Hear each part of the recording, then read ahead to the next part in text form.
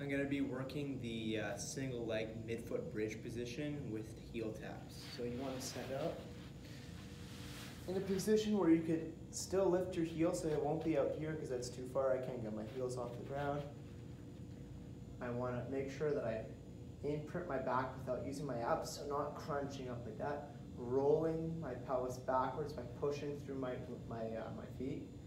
From here, I'm going to lift up. One cue I like is to think about pulling the floor towards it. Even before I lift up, I already feel my hamstring, and then I'm going to lift up a couple inches. I'm not going crazy high, just lifting a little bit.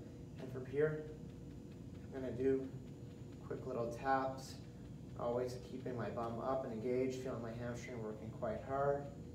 From this side, you see over here, pull the floor towards you. Really avoid clenching those toes.